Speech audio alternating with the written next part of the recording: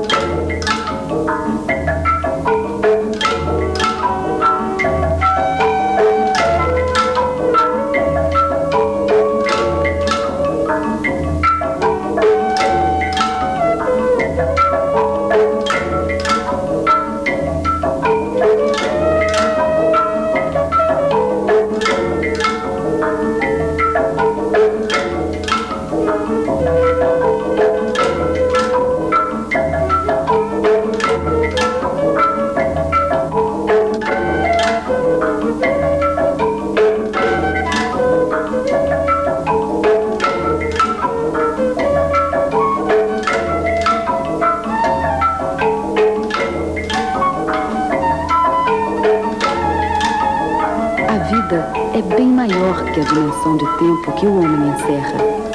Aqui, entramos no tempo da Terra.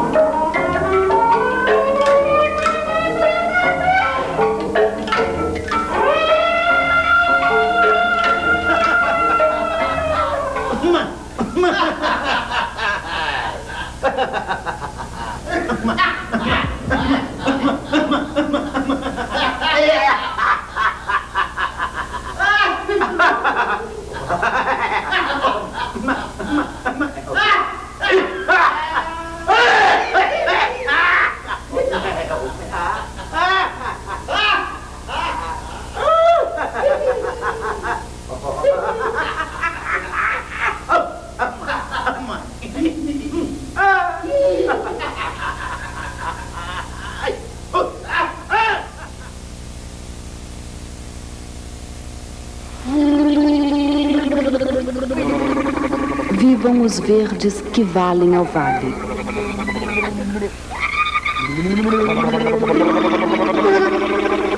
Para que parques? Por que parcos? Por poucas palavras.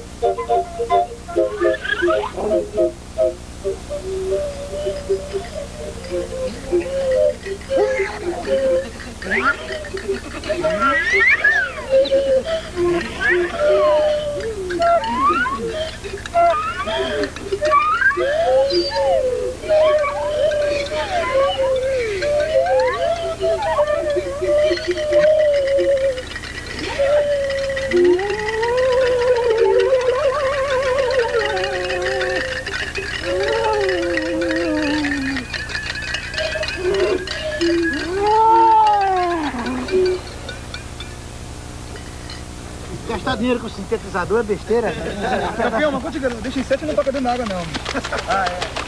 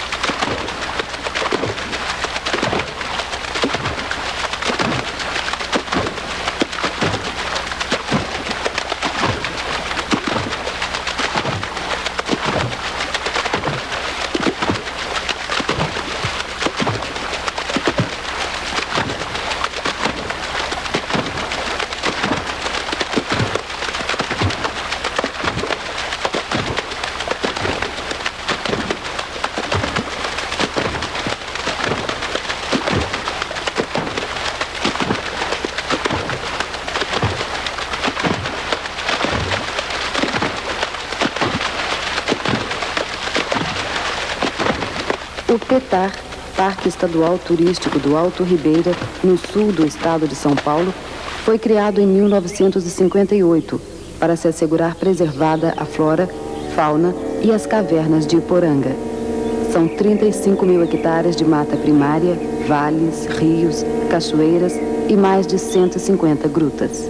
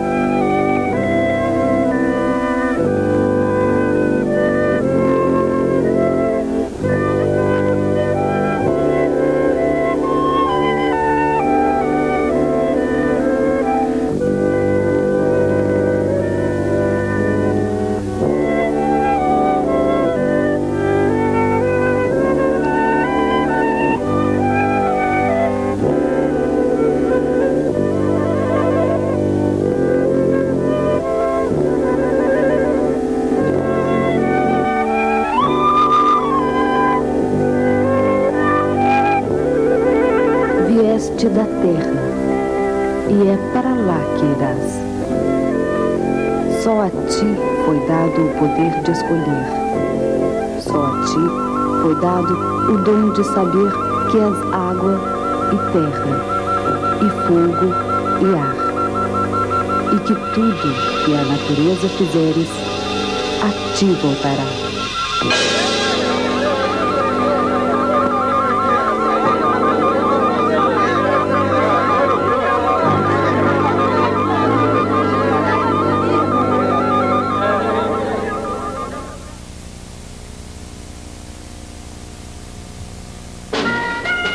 Fundada em meados do século XVII, em pleno ciclo do ouro, Iporanga teve como seus primeiros habitantes os garimpeiros, que se estabeleceram às margens do rio Ribeira.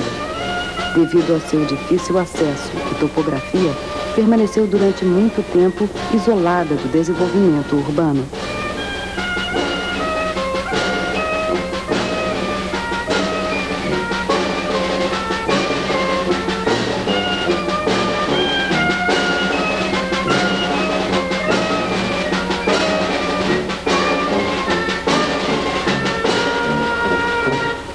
Olha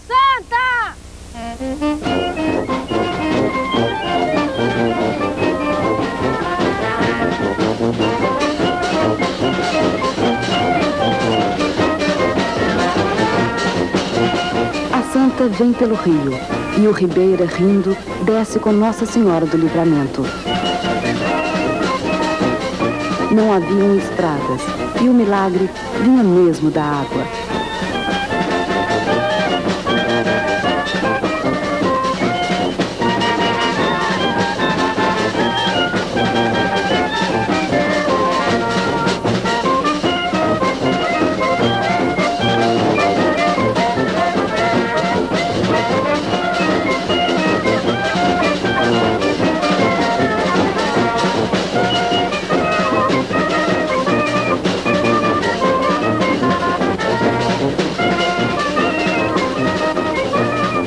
Esta festa tradicional da cidade, que se comemora todo 31 de dezembro, foi reconstituída pela população no mês de abril, especialmente para esta filmagem.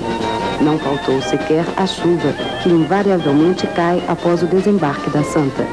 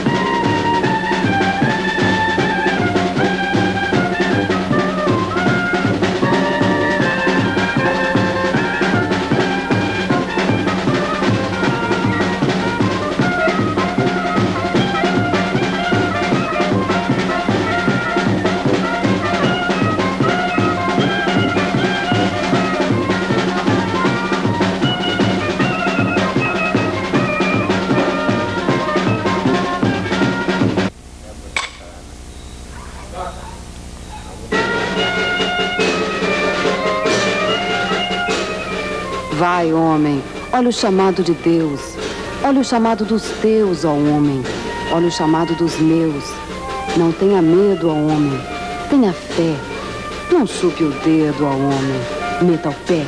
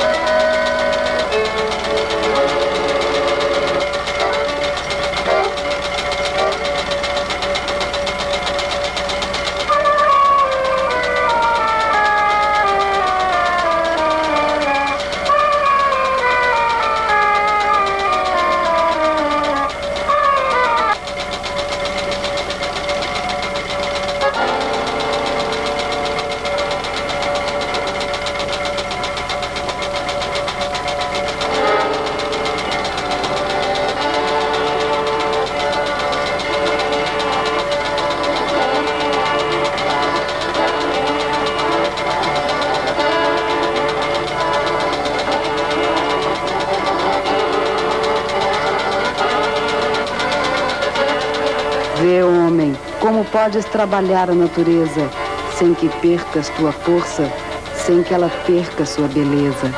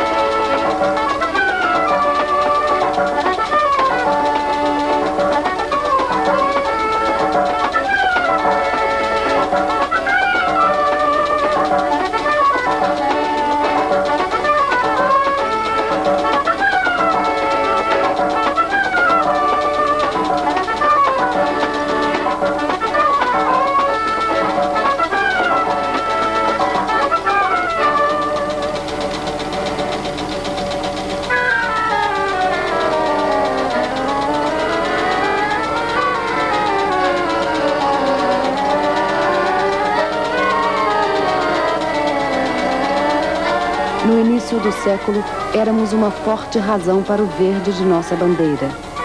Hoje, envergonhados, somos pálidos guerreiros de uma luta derradeira.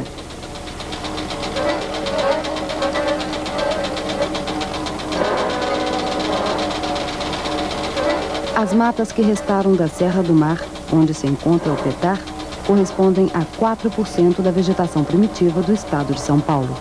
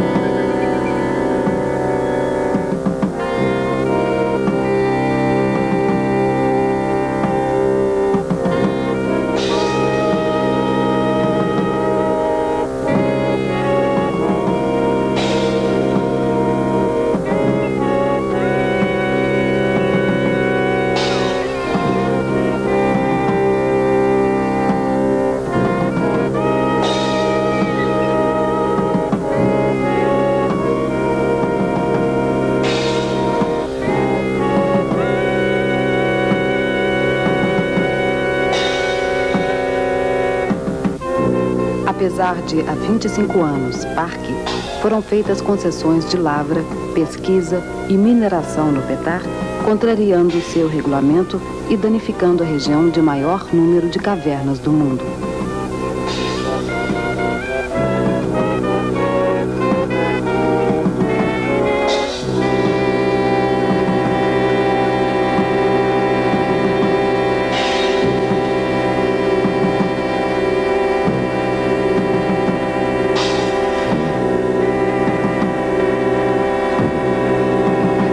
fome de riquezas nos fez ricos de fome.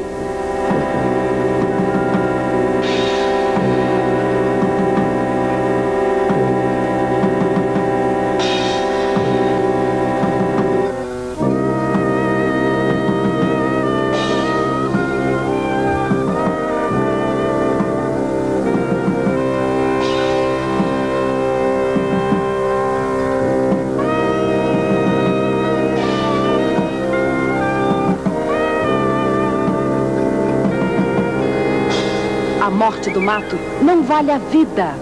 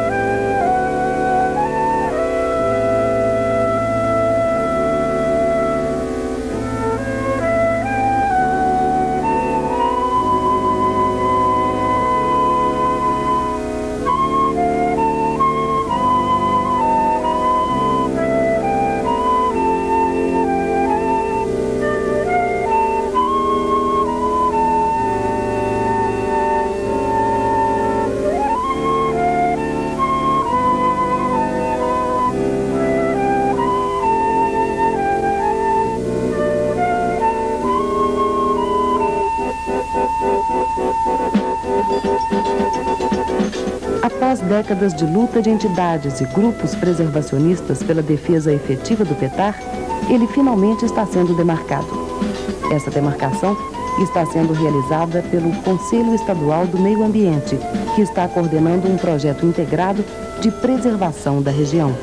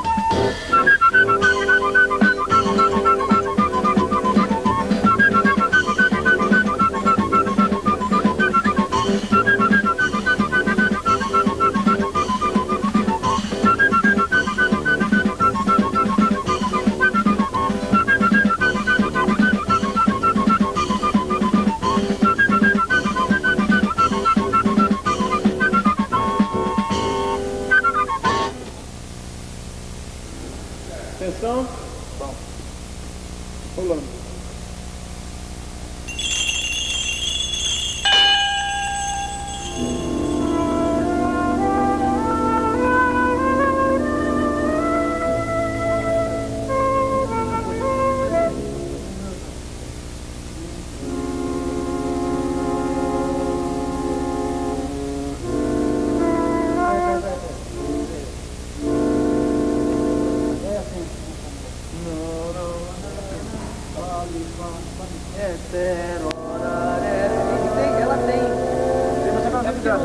Ela vem ligada, é porque ela não... Ela entra sempre. Tá legal, vamos fazer ela entrando. Vamos tocar com o quarto. Repete.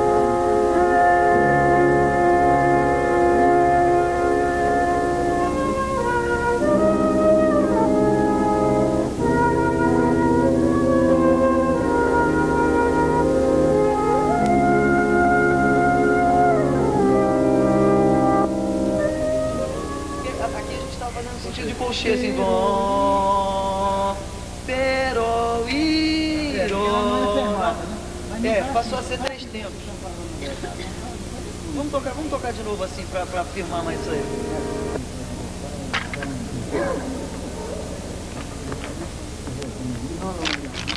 Lua, quando você quiser a gente faz então a chuchu. Tem que arrumar um meio termo.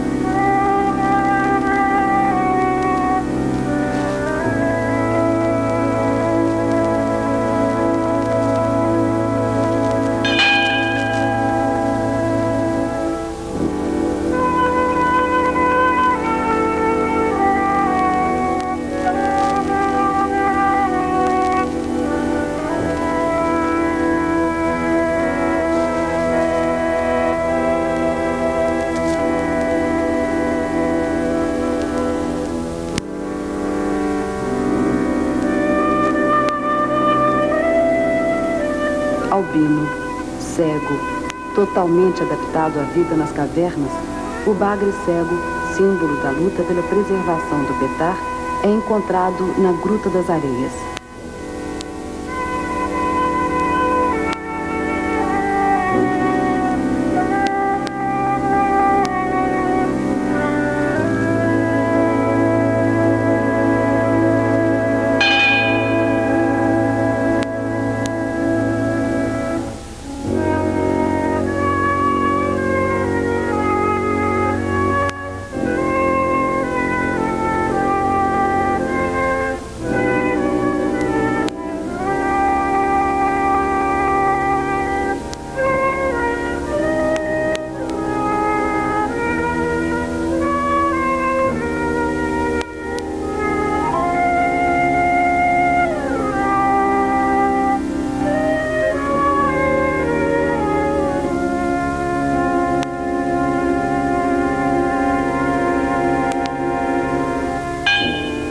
Sobretudo, viva a mata, a gruta e o rio. Que, sobretudo, paire o sonho, o encanto, a pedra e o pio. Que, sobretudo, nadem os peixes, os poros, o vento e os navios. Que, sobretudo, voem os pássaros, os pingos, os pombos e os fios. Que, sobretudo, nasçam as esperanças, as crianças, as peles e os arrepios. Que, sobretudo, cresçam os homens, as plantas, as heranças e o cio. Que, sobretudo, escutem esse canto, essa vida, essa luta e esse desafio.